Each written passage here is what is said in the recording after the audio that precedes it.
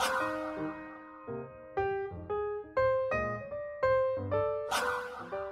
everybody, welcome to the Paper Dinosaur Project. My name is Jordy and this is more Plants vs. Zombies, this time featuring my wonderful face. What am I doing? I have no idea. Looks like the zombies gave up attacking your front yard. Now they're trying your backyard. And on top of it, to top it all off, you can't even use your mushrooms. That's right, 'cause it's daytime, because they fall asleep during the day. Glad we're on the same page, Dave. Isn't that just dandy? Well, you gotta sleep sometime. Alright, hope you brought your bathing suits, because we're going for a swim. Just in a quick little dip here, now that the weather's turning up. It's like 70 degrees today, which is great, because like yesterday, it was like 30. So, some differences between daytime front yard levels and daytime backyard levels. There's the pool here, right down the middle.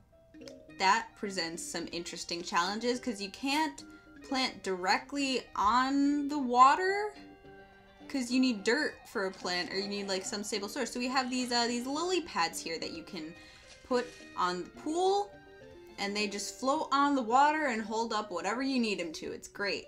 Love them. Also, there's 6 rows instead of 5 because the pool is 2 rows long. I should probably start attacking that zombie. But because the pool is 2 rows long. So it adds the extra row there. So that's also an added challenge. That means, you know, more sunflowers, more lanes zombies can attack from. But it's not too bad a time. We'll be okay, I think. Bam. Something I just noticed in this playthrough that I never noticed in high school is that all of the different levels have their own different soundtracks. Now, I was talking in the first video about how much I love the soundtrack to this game, and that's even cooler, I think, that each one has their own different one. Because it's just, I don't know, it's just, there's a lot of effort that went into that, and it's cool to see that they like thought to, you know, give a different, like a slightly different mood to each different level. I think that's really cool, but I'm also a complete and total dork, so when the zombies come through the pool, they always have these little duck floaties that look absolutely terrified. Also, during like the final wave of each pool level, zombies will just rise up out of the water, which is concerning. See, there they go, just in my pool. That's my private property, friend. I didn't invite you. You are trespassing. Also, what if I went for a swim today and you just like start grabbing at my legs? That's concerning. That freaks me out, that they're just in the pool. Also, do they not need to breathe? Because they've been under there for a long time. We've been here for a while. Do they not need to breathe? Is that like not an issue for them? I mean, I guess they are already dead, so maybe they don't. Ah, we got the squash. I love that the description for the squash plant is just squashes zombies. Well named.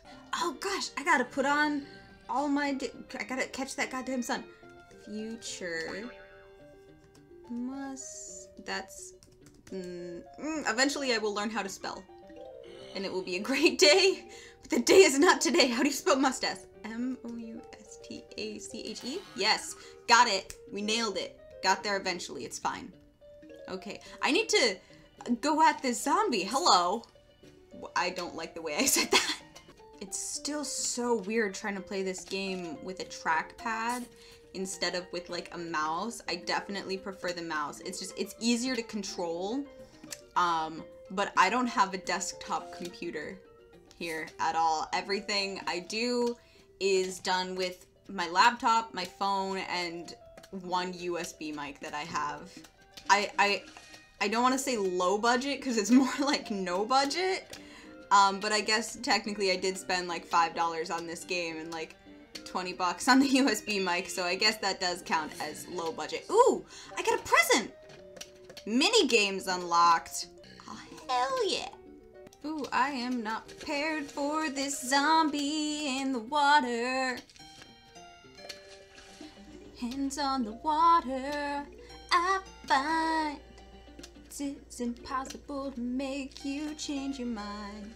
Okay, so I feel like I'm not being challenged with this enough. You know, I've played this game a lot. I have tried and true strategies that I know work. I am not being challenged to complete this game or to win these levels. So I'm gonna go ahead and challenge myself. I'm not gonna use the regular pea shooters at all. I rely on them very heavily, and I'm not going to this time. We're gonna do all sorts of different things instead, and we're gonna see how that works.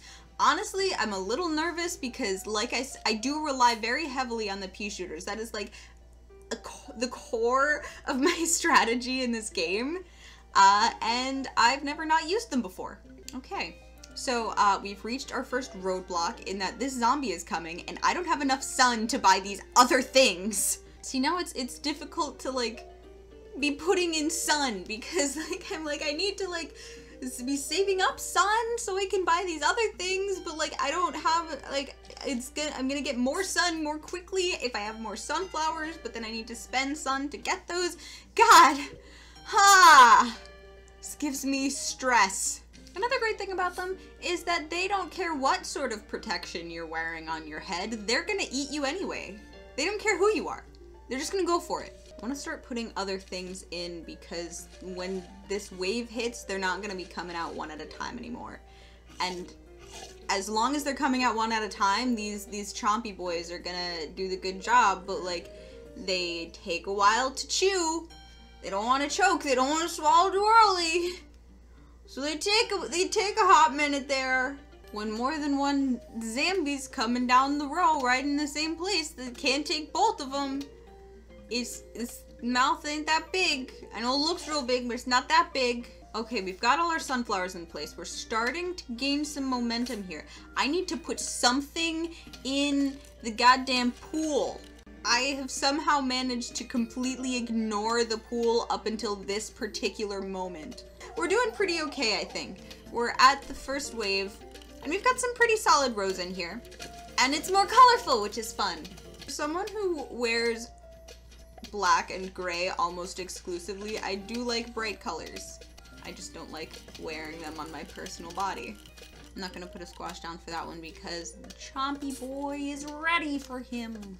Okay, so this strategy, this way of this challenge I presented myself with of not using the normal pea shooters, it took a little bit more to get traction because they were more expensive to get or whatever, you know, this or that. Hey, get out of there. But like once you got everything set up, then it took them out quicker because it wasn't just the normal pea shooter, it was either shooting two at once or it was the frozen ones. So I like it. I'm glad I presented myself with that as a challenge. Hey, wanna buy an extra seed slot? Yes please, I would like one. Yeah, let's do that. Yes. Alright. Okay, so the new plant we locked is Tangle Kelp, which you can put into the pool, and the first zombie that runs into it, it will tangle around them and pull them down. Which is pretty cool, but it also brings up more questions about what do the zombies do when they're underwater? Can they breathe underwater? Do they just stay there? Where do they go? I've got questions! I don't like the place I'm at right now as we're starting to approach this first flag. We still got a little ways to go, but I don't like where I'm at right now. There we go. That's a cool thing about the squash too, is they will jump backwards if they need to. See, I don't like where I'm at right now. I'm not ready for a huge wave of zombies. Because huge wave means more than one per row, probably, and I don't have the resources to deal with that right now. Get out of here! No, no, no, no, no, no, no, no, no, no, no, no. Oh god, oh god, oh god, oh god. As much as this is giving me stress, because I feel, like I said, I feel like I'm backed into a corner here, or at least like I don't have as much like room to maneuver around. I'm not as comfortable as I'd like to be. I am glad I did this because this is more challenging, and I think it's more fun. I got used to like the monotony of putting down a row of sunflowers, then putting down a couple rows of pea shooters, and then that being that, and it works, but like this, it's so much more exciting to like have something that you don't know if it's gonna work or not, you don't know how it's gonna turn out and everything, you know, especially if, like coming from someone who's played this game for so long and who's put in so many hours and knows a lot about how it works and has all these, I've got all these strategies of like the easy way to do it, I guess, at the end of the day, but I don't want to always be taking the easy way out. I want to do something that's going to be interesting. I want to do something that's going to be exciting to play and to watch. God, we're at the second flag already. But also, we're only at the second flag?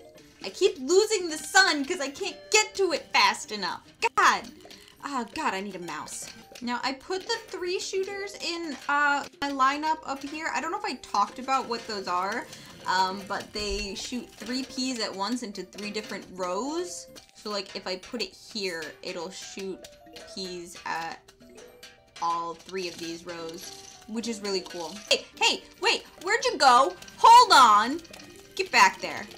I want to get at least 1 more up here of the 3 shooters, because then it'll cover all the rows.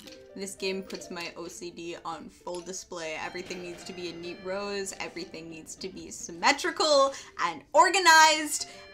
It's very important to me. It's a key. Why did I get a key? I don't remember getting a key. Crazy Dave's car key. Oh, that's where the shop is. That's right. Hey, you found my car key. You know what that means?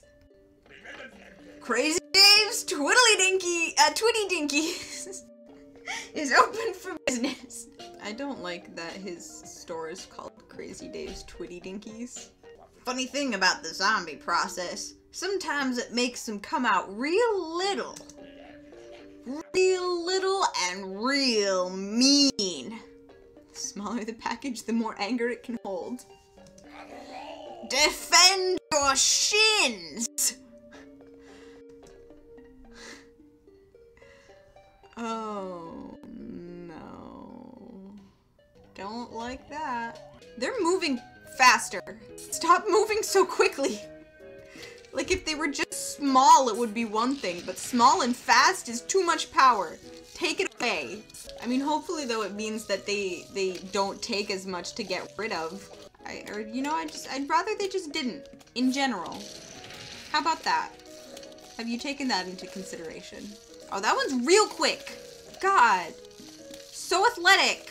You are too fast, sir. You're moving too quick there, friend. There's a speed limit here. You gotta obey the speed limit. You gotta slow down. Please. Hey, slow down. Hey, slow down. Hey. God. Can't listen. I don't like this. It's not, oh God. Oh, I don't like this at all. Oh God, oh stop moving. You're so small and so fast. I don't like it. You're giving me stress. This is giving me more stress than it should be, to be completely honest. Not a fan. Oh God, I'm not ready for that. I need more cherry bombs. It's the only way to control them. Okay, we're gonna be smart about this. Be patient. That's good enough. Okay. Hey.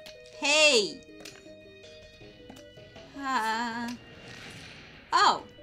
Did I? No. Now I did it. We did it. Alright. I'm gonna cut this video here. Thank you all so much for watching. I really love this game. I'm gonna keep trying to challenge myself a little more because I feel like I do sort of sink into those old habits, those tried and true methods and strategies, and I want to try some new things. I want to have another adventure instead of just sitting here going through the motions of it. So I'm gonna keep trying to challenge myself in different ways like that. We're gonna see what I can come across there, and that's gonna be fun. I'm gonna have fun with it. Yeah, anyway, thank you all so much for watching. I know I said that already, but I'm going to say it again. If you haven't already, be sure to hit the subscribe button down below. And if you liked the video, be sure to show that like button some love, and I'll see you all later. Bye!